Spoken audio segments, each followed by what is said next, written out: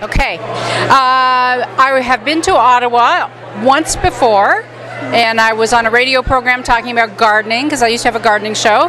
And while I was here, I went to the Photography Museum and I saw a wonderful exhibition by Larry Towell, and I thought it was a marvelous thing, nicely displayed, and a fantastic photographer.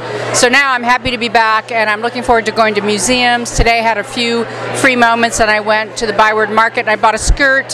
So I'm happy to be here. I just wish it was a little warmer. I'm from Hamilton. It's kind of balmy there. So thanks for the invitation, Ottawa.